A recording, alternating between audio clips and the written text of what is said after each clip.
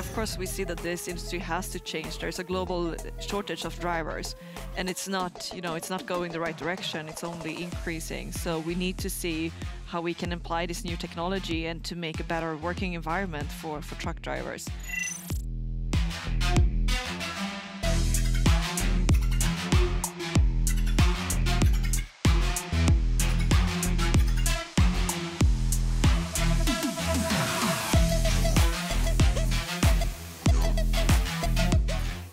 This is how the future looks like. This is how it's going to end up.